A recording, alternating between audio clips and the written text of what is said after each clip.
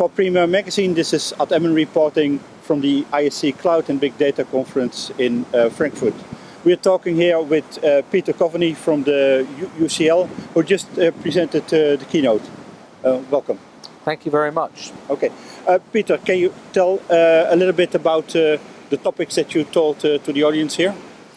The main message behind my talk has been the need to perform what we call very high fidelity, reliable predictions from modeling and simulation. These methodologies require high performance computing, or they can't even get out of the starting blocks. And for modeling, we're talking about modeling parts of the human. Yes, the bigger picture here is the virtual human. There was a big EU initiative called the Virtual Physiological Human that ran in Framework Programme 7. The main purpose of it was to introduce and demonstrate the power of modeling and simulation methodologies that have mainly come out of physical sciences and engineering, and how they can be applied in the medical context to support clinical decision making. Mm-hmm. So if you're going to do that kind of work, it's obviously all going to involve at least 3 dimensions in space and time, and anyone who does modeling and simulation realizes for the most part such models do require high performance computing in any domain. But the additional problems that you'll face in helping to support biomedical research relate on the one hand to the fact that we're dealing with patient data, which comes with privacy and confidentiality issues that aren't common in many areas, let's say, of the physical sciences. And then on the other hand, the need to produce outcomes or predictions on timescales that are relevant to a clinical decision. And these can be very short by comparison with what people are normally working with. So it's being able to marshal all of that in a very effective way that makes this a big computational science challenge in its own right. So, when I understand correctly, you need to have almost real-time supercomputing to get the right decision or the right model results to the surgeon.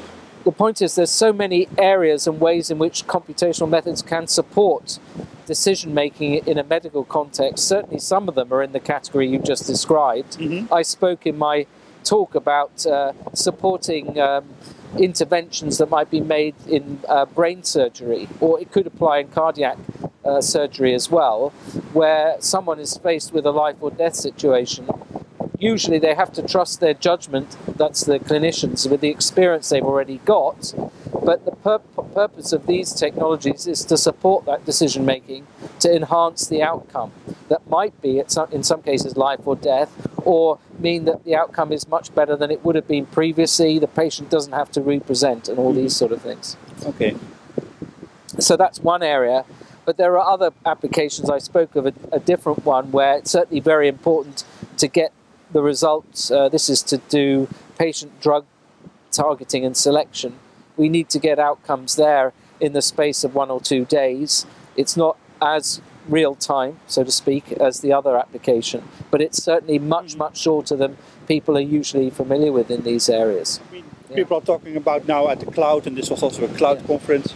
Aren't those things you can also do with cloud computing? Of course, the cloud itself is a moving feast. What resources one has available to use is a function of time, because computing power increases as we just stand around here. Mm-hmm. The main point, though, is that in order to get these results, very detailed, high-fidelity models in a very short space of time, typically does require what we call the class of high-performance computing applications. It means I'm going to be running maybe a single job or a large number of jobs that require maybe tens of thousands of cores, and those cores need to be tightly coupled together, and that's not what a conventional cloud today can provide. So it's really the province of high performance computing.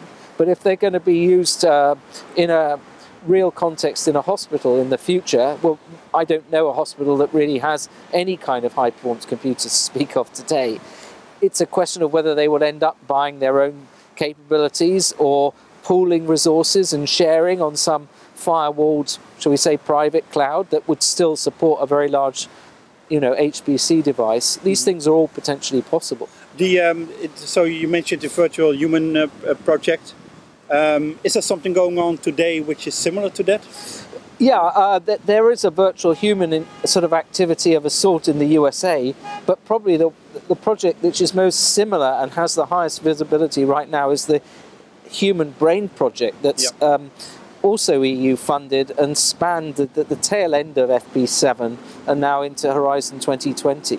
That's, in a sense, predicated on the idea that when you get an exascale machine, we don't have them yet, but we might see them in the early 2020s, it may be possible, according to some people, to actually build a sufficiently high fidelity representation of a human brain that we will be able to understand better things like thought. I don't want to say consciousness because that's itself still a sort of deep philosophical issue.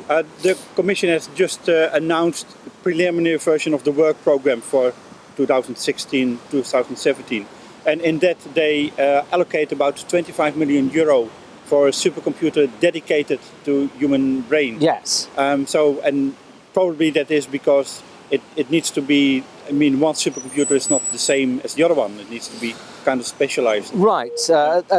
In the end, when you come down to any particular application, I mean that in the technical sense of a code or a program that you want to run repeatedly in the most optimal form possible because you understand all of the physics, shall we say, underlying it, then you have a strong argument for investing in a very specific technology because you know it's going to deliver for you. If you're still doing feasibility studies, the absolutely highest performance may not be so crucial. In weather forecasting, most of the meteorological offices that I'm aware of own their own computers and they choose them because they're optimized for their own purposes. Yeah. Yep. You also mentioned that you are participating in e-infrastructures like EUDAT. That's correct. And what's the goal of being there? Because our work does involve high-performance computers and those are distributed nationally. I come from the UK, but across Europe we have powerful machines in many European countries. We need access to those. There's a distributed nature to the infrastructure, and the computers need data to be fed into them to start the simulations, and more particularly they generate a lot of data when you run jobs, and that data has to be stored. And at the scale of a very big machine, those data sizes can be, easily many terabytes, getting up to petabytes, and that's not easy to move around.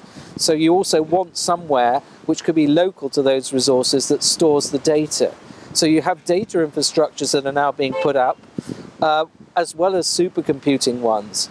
And ultimately, I'd like to see those things interrelated much more closely than they currently are, because from our point of view, we want them to be seamless, not separated with different goals and management structures. Okay. The question of the uptake of technologies, if we can call it that, of the sort we were describing for virtual human, this is fundamentally meant to be supporting medical, I mentioned clinical decision making. So there's still a large barrier there in terms of the education and training of the medics who in the end need to champion these methods. That's another big issue. Okay. Of course, all these simulations, how good they are, also depends on whether they are used in real life by doctors and other medical practitioners. So what can you say about that? The first part of the question requires one to do a lot of work, much more than we would normally do, on verification and validation, to be able to be quite sure one's predictions are robust and don't depend on the particular circumstances of one person who ran a simulation. So that's also an essential component. But when these things have been achieved and you want to pass the technology onto the medical profession, they have to understand what's available. They need to know more than they currently do on their educational basis. So there's a strong view growing that they need to develop their curriculum to pay more attention to the role of modelling, information technology, and indeed high-performance computing than they have ever done before. What we're talking about here is a big program. It's not something that, this is not being too critical of the EU, but you can't solve address and solve the virtual human in even a 7-year initiative. It's a huge agenda. It's the 21st century. This, to be successful, it really has to be invested in for the long term. Yeah. And that's something that's it's not clear how that's going to go yet. Yeah. How will this technology develop, and how will the usage develop? So at the moment, we've reached a stage where certain medical procedures are being supplemented by this technology in a mode of demonstration. But we're really at the very beginning, like the threshold of a new way of doing biomedicine. And it's something that requires mainly the rest of this century before we see all the fruits of these endeavours. Because the human body is immensely complicated. In the short run, we can pick up some early results, you could say low-hanging fruit. In the long run, you have to integrate all of this data and models. This is just an activity that's going to go on for decades. Okay. Thank you very much for this interview. You're welcome. For Premier Magazine, this was Ad Emmen Report.